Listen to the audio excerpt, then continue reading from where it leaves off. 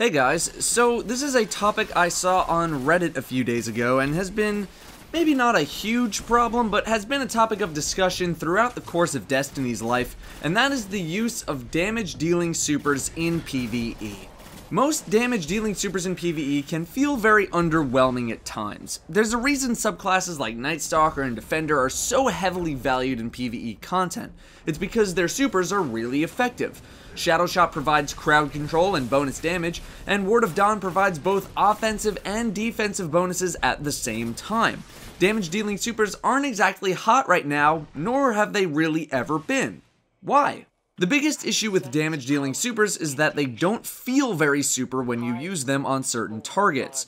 Against low and mid tier red health bar enemies, damage dealing supers are really fun to use because you know you are going to kill those targets. Most of the time though, it really feels like overkill unless you're using a super on 7 or more red health bar enemies, unless you're in a very dire situation. Against high-tier major targets, so wizards, knights, centurions, and captains, damage-dealing supers are not effective, or at least not very effective, because they don't deal enough damage to kill those targets outright, and those targets are arguably the highest priority targets that people should probably use their supers on. Now, does that mean supers should be buffed to be able to kill those major targets with one super? Not necessarily. First thing you might think is to just buff supers to be able to kill those targets, but I think this would be too powerful. If one Golden Gun activation could take out 3 major knights or centurions or something, I think that would be really strong, probably too strong.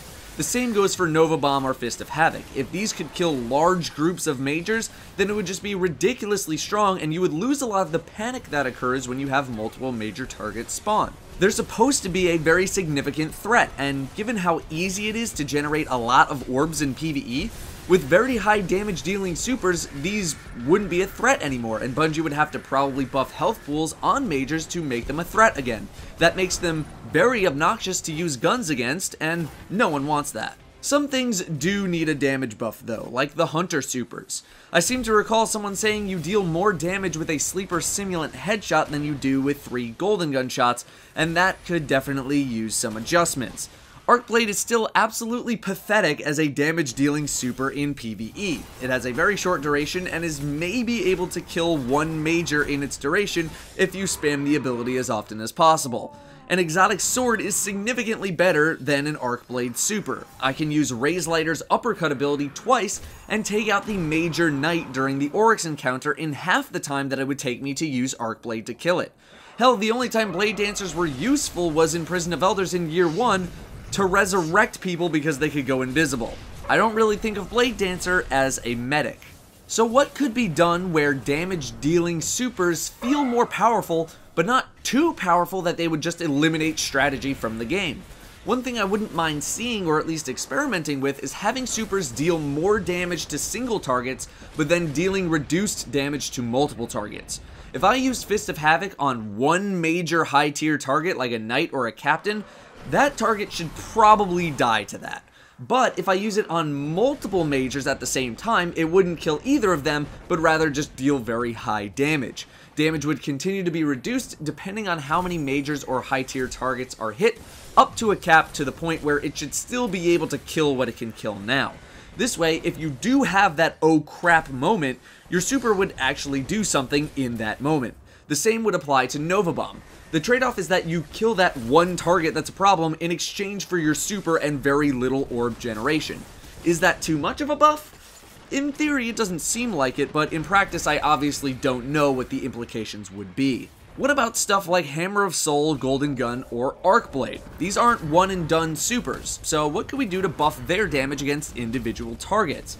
You can have it so hitting a target with one of these abilities will increase the damage of a follow-up attack via a debuff on the enemy or a buff on yourself. So you throw a hammer, the target is debuffed so that the next hammer you throw at that target consumes the debuff and has the hammer deal increased damage to that target. It could work the same way for Arcblade. You swipe a target, it is now debuffed, and the follow-up swing consumes the debuff to deal bonus damage. The reason the debuff would be consumed is because if you made the debuff a duration-based effect, you would essentially buff super damage on these supers by a significant amount, and I don't know if that's exactly what needs to happen. I didn't want to go too overboard with the damage buff, but that idea of a duration-based effect also works in theory if that's what needed to happen to buff the ability.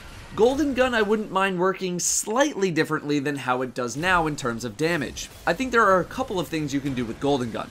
You could have it deal increasing damage as you shoot more shots, or you could start the damage high and have it decrease over time. This depends on how you typically use Golden Gun. If you're looking at it for boss damage, then either way works. If you're looking at it for those oh crap moments, you'll probably want to start with high damage, assuming that damage was high enough to one-shot a major target, although I don't think the situation needs to be as complex as I'm making it seem. Either way, Golden Gun damage feels like it could use a buff in some form. I left off Radiance from this list because I wasn't really sure how to classify it. It is a super, but it's a super that makes your grenade and melee able to be spammed a lot.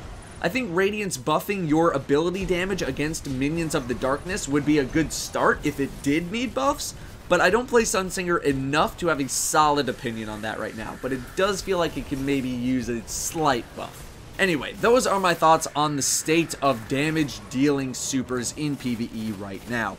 Overall, Defender and Night Stalker continue to be the best PvE subclasses because they offer your entire team bonus damage, shields, and crowd control, as opposed to just doing one big burst of damage. The burst of damage is rarely effective enough to warrant using over the other abilities, making them less than ideal picks for the harder content in the game. Damage dealing supers feel like they need a slight buff to make them feel more super than they are now, but not to the point where it's just an instant win button. Feel free to post your own suggestions in the comments below for what you'd like to see done with the damage dealing supers in the game right now. Thank you all very much for watching, and I'll see you next time.